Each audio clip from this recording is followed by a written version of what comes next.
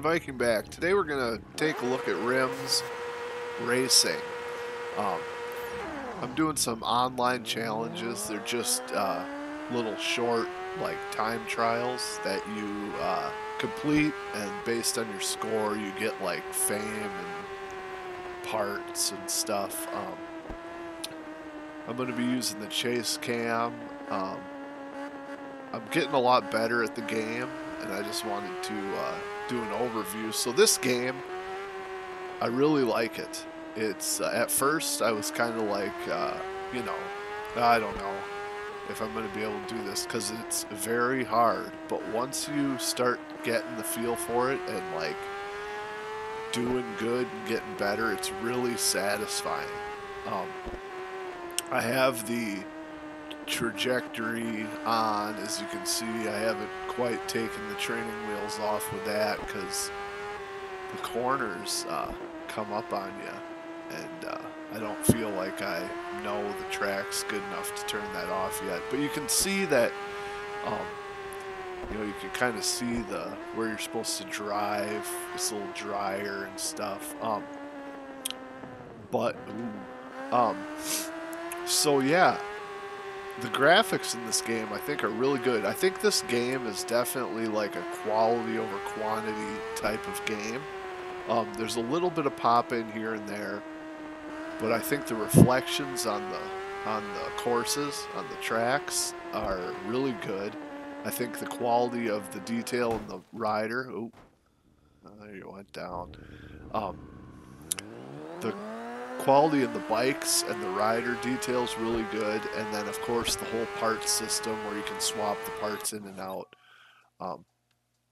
is awesome. So that was my first little lap at the raceway at Laguna Seca. Laguna Seca? Seca? So here we're gonna do a road track. I don't know what bike I'm in. I think it's a I don't know. I know the last bike, the last footage is a Ducati, but it says on the little license plate there. I can't read it, but this is one of the open road tracks. It's called $1 Million Freeway or something. It's in the U.S., I believe. It's supposed to be like, you know, by the, I want to say Colorado or somewhere in the Rocky Mountains maybe, or something like that. But it's raining in this track, and then the next bit of footage we do the same track when it's dry. So you do these little things, and it's just, this is like a point A to point B type of race, and then you set your time, and hopefully you get high on the leaderboards, and you get some prizes. I'll be doing more footage. You know, the way that I think this game is the best is racing in the helmet cam, or you know, the dash cam, which you call it on a bike. You wouldn't call it that on a bike, but and then just watching the cinematic replays. I think that's the best. Kind of like rally games. I do the same in rally games. I drive with the dash cam, and then I watch the cinematic replays. So I'm just doing the chase cam here to get, like, you know, to show kind of the detail and what's going on. But the sense of speed is so good when you're doing the helmet cam, and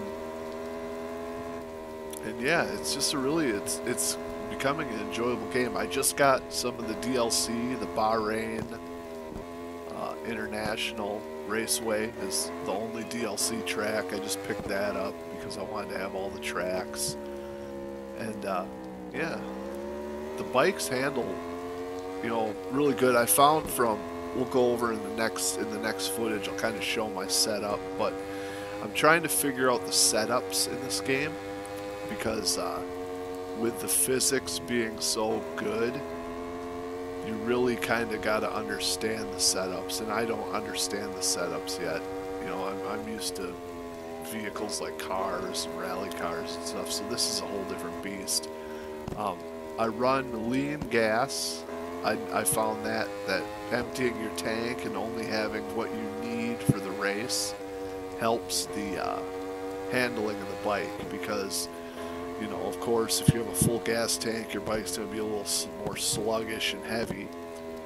So I've been trying to run only what I need, and I'm still running kind of heavy, but the bike is more responsive, you know, with a lighter gas tank.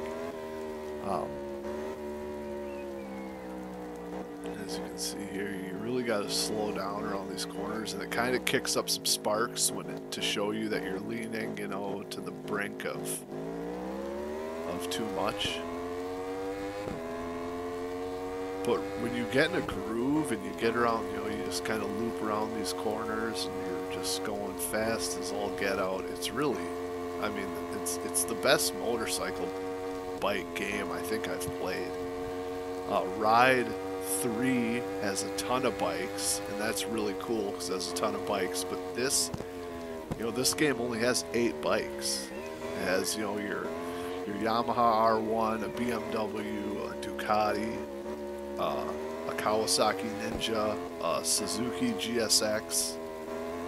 I think it's a GSX, but you know, it has like some prominent bikes, you know, like the best bike from each manufacturer, and then it has, you know, the parts system where you can customize the bike with all these aftermarket parts that you want. You know, new rims, new exhaust, new brakes, new grips, new whatever. So it's just really cool in that aspect, and I'll do a video on that. Boom, done. I'll do a video on that later. The customization. I started my career with a Suzuki GSX, and I've got it all carbon fibered out with aftermarket exhaust and stuff, and it's pretty sweet. So here we'll go on to the Ducati thing. So here we're gonna do the same I'm kind of tweaking the setups. So I haven't messed with them. They're all defaulted at 5. So I bumped this up a little bit so it's a little more aggressive. The higher you go, the more snappy it is. And here I'm emptying my gas tank. Look, I'm bringing it down to like 1/4 of a tank. I could probably even go lower because it's only a 6 mile. I have a gallon in there and it's 33 miles to the gallon. And it's only a 6 mile race, so I could go even lighter. But you don't want to run out of gas. You can run out of gas in races and stuff, so it's pretty cool. So this is the Ducati, and you'll see the sounds are nice. I'll let the sound play out a little bit here. You can hear around one of these first turns, you can hear my tires lose traction, so I'll be quiet until that happens. But this Ducati is pretty fun. Just listen to the sounds.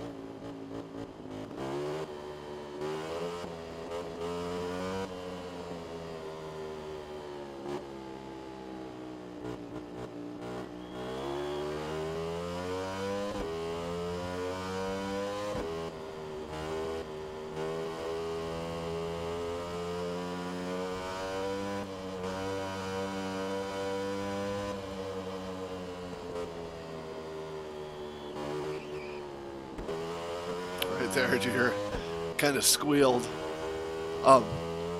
So yeah, there's a traction control on the bottom. I'm running a 3. I'm running an anti-wheelie of 2, and I'm running engine brake of 4. And that seems to be working out for me at the moment. You know, if you lower all those to 0, you get the most authentic experience. But man, it can be brutal as far as, you know, spinning out and losing your bike. Yeah.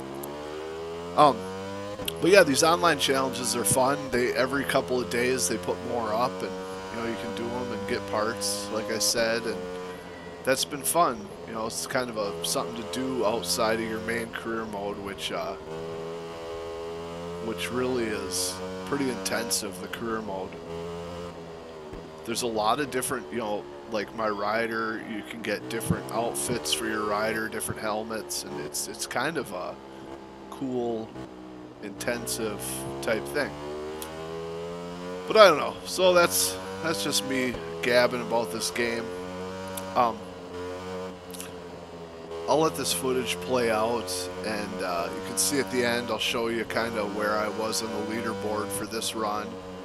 I think I got somewhere middle of the top 10, so that's kind of cool. Who knows if I get beat out after a while, you know, from other people getting better times, but you know, maybe in a couple days I'll get some good points for it and good parts. Thanks for watching. I'll have more stuff out. I'll let this footage play out.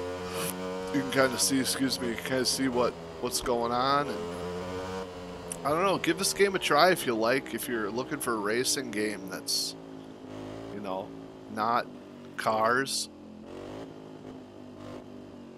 Let's see if I dump my bike. I think I dumped my bike at some point in this, but right here maybe.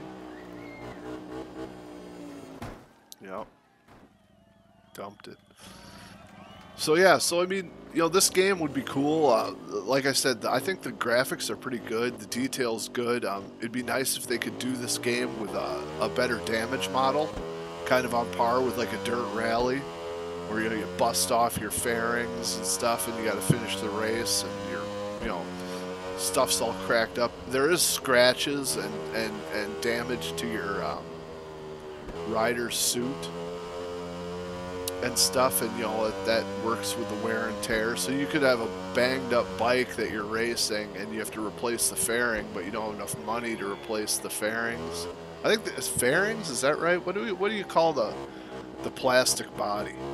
I don't know. And they get all scratched up as you go through, and your rider suit gets all scratched up, and you know you can buy new clothes and stuff, and it's just pretty cool and fun overall. The bike shows the wear and tear.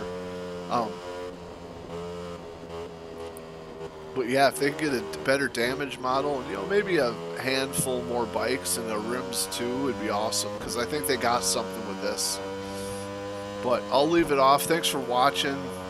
Give me a like if you like this, and I'll see you in the next one. Viking out of here. Take care of yourselves, as always.